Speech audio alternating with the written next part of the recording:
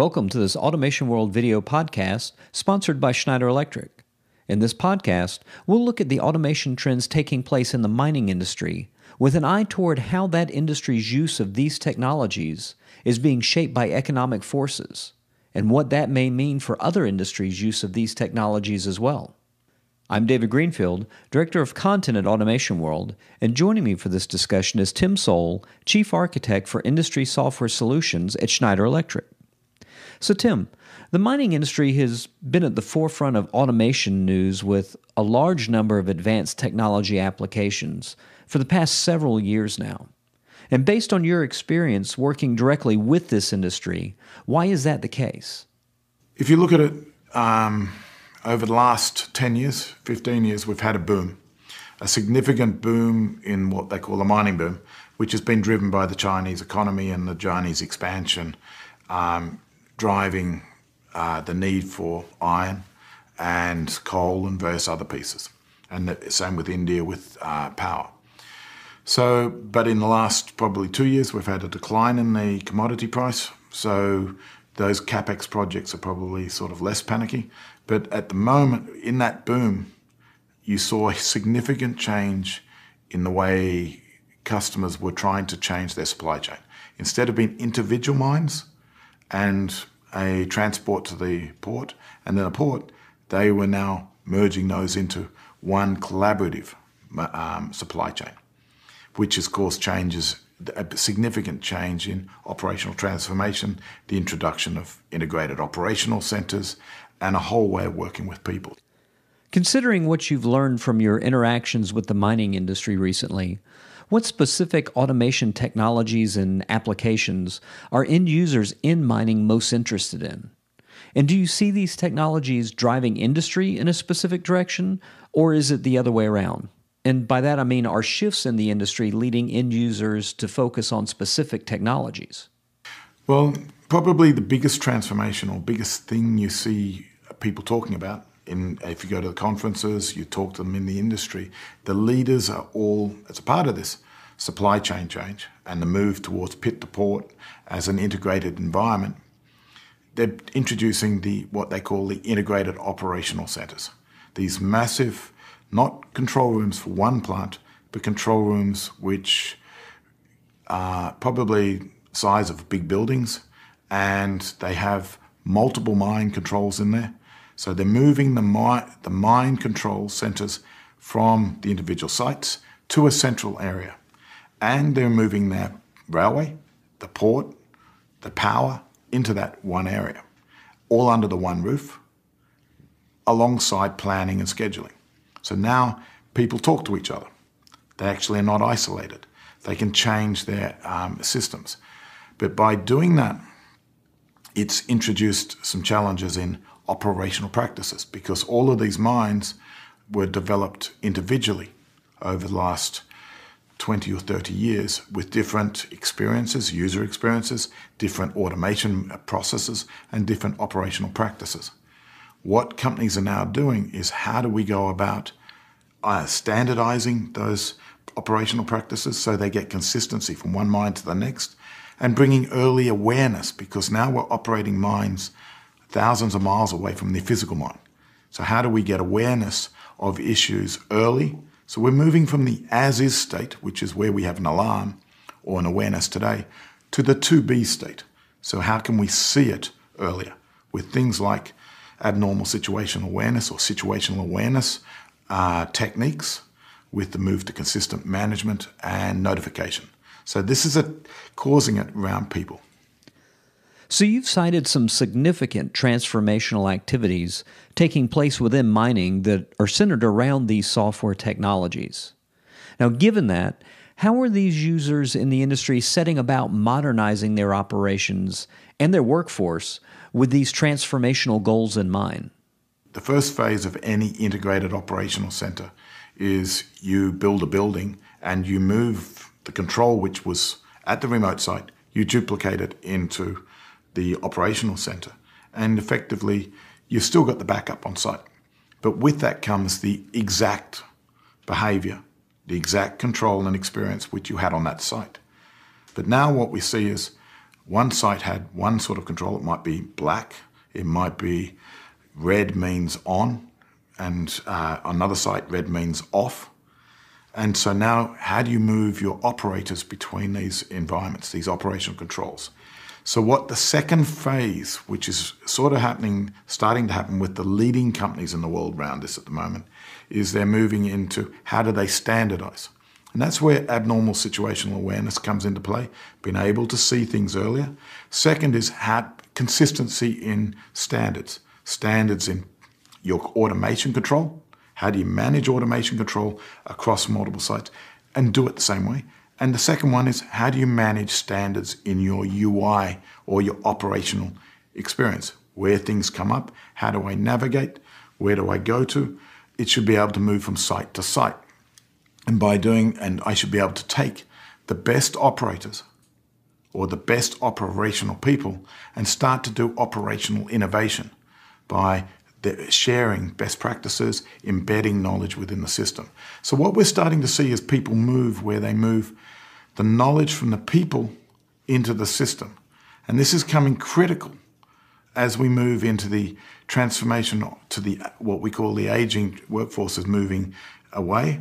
And we're now not going to go to a new workforce. We're going to go to a completely dynamic workforce where the workforce of the millennial, they won't be in the role for years. So we cannot assume that the experience is in the person anymore about the site.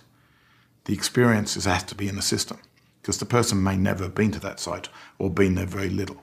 So now we're moving this experience of people today into the system, giving them consistent operations through standards, and we need to build knowledge and operational process into that.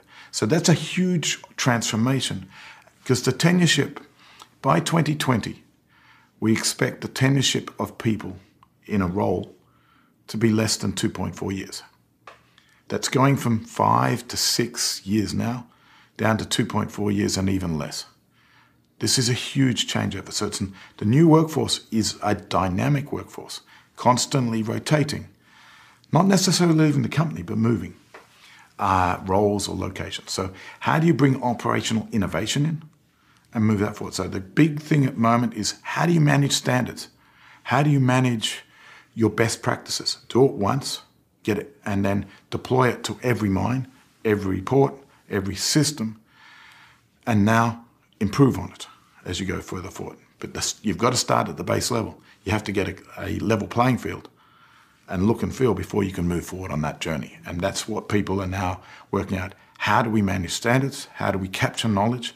And how do we evolve that, put it in a system which evolves that further forward, which is part of the massive operational transformation.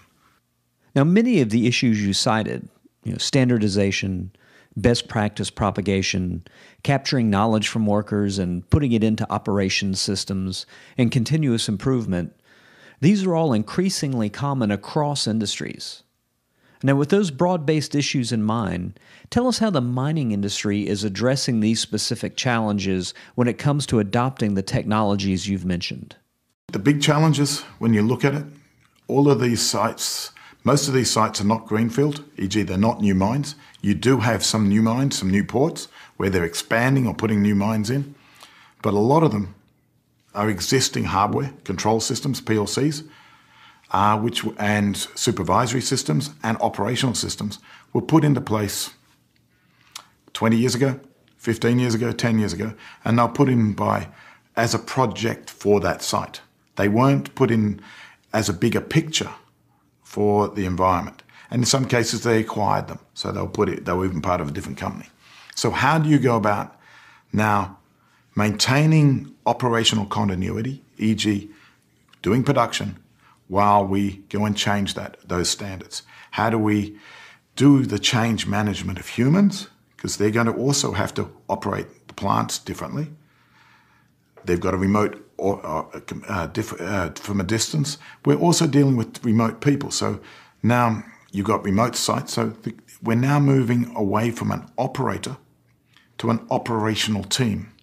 So from isolation of one to a team of planners, a team of execution people, a quarterback sitting inside the operational center, and my site people and experts who might be on site and my experts might be remote. How do I make them work in a community and work in a collaborative way and allow that to move forward? That's where the challenge is. So bringing those people together and then being able to manage the standards across and evolve these standards into the existing systems. The other challenge they've also got is they don't have one vendor. There's not one vendor from, as much as I'm sure we'd like it all to be Schneider, it's not. They might have bought from Schneider, they might have bought from vendor X, vendor Y, vendor Z. So therefore, how do we enable, does that mean they have to go to one, standards mean one vendor? That's not practical. As we go to the Internet of Things, or the industrial Internet of Things, we have increasingly different vendors coming into the market with good equipment, with their own control and their own approach. But we need to bring consistency. So they need to move to an environment which needs some sort of enterprise standards management, which actually doesn't just standardize management of PLC control and automation control, but also graphics, experience, reports, processes, all the way across, so we can build up that library and that experience. And then, once you see somebody do it better on one plant, capture that, make it a new standard, and roll that out over other standards. So that's the challenge. Is there aren't, in the industrial market, there really isn't standards management systems. We have systems to manage distributed control and PLCs and some supervisories, but we really haven't had up until now that movement towards a standards management system. Now, it's interesting that you mentioned the multiple vendor reality when it comes to automation technologies used in the mining industry, which is typically the case across industries.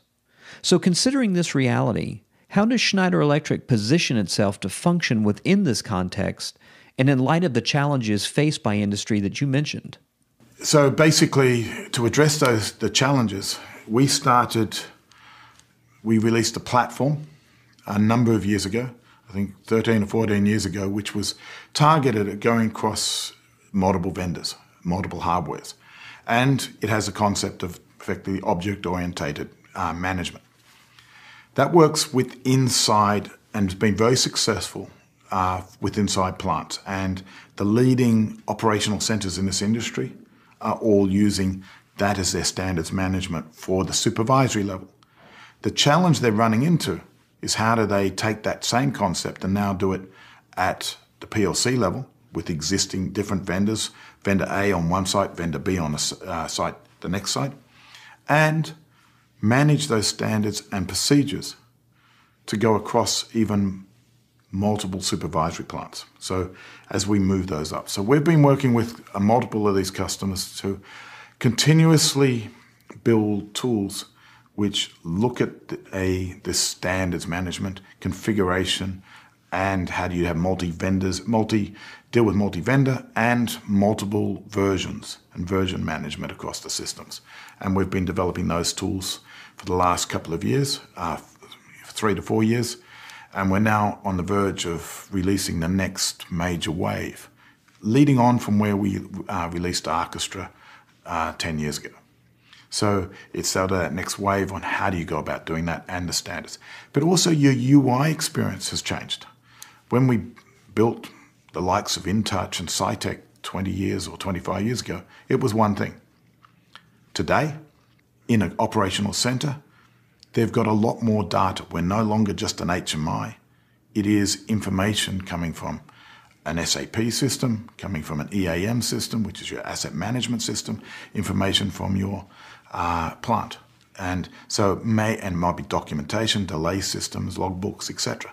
How do you bring all of that into one experience? Similar to what you do on the internet. I can bring lots of data from lots of sources. How can I make that sort of experience happen in the real-time world? So we're introducing the next level of operational management interface, which is the next level of collaboration, next level of content, combining that with our enterprise standards management platform and experience. So, yeah, we've gone from an HMI experience to an operational experience where our team can collaborate, or the operational team can collaborate. So I think that's the big change which we've been moving through in the last 10 years, is how do we build systems for an operational team and for integrating networks of assets together, which with the assumption that people will not have one vendor. And that's a big assumption. The second assumption you've got to remember is, and there's two things we believe they have to master. One is they have to accommodate multiple vendors. And the other one is they have to accommodate multiple people are different. Humans are different. They've got different experience. One's 5 years experience, one's 20 years experience, one's 10 years experience. They're all different experience. Is everybody going to be the same? I doubt it. So how do you abstract that experience piece by putting the experience into the system? So that's where we've been evolving down that side and trying to manage that variation for customers, because otherwise they will not have a chance of mastering that supply chain. Well, thank you, Tim, and thank you for joining us for this video podcast. For more information, please visit the website shown here.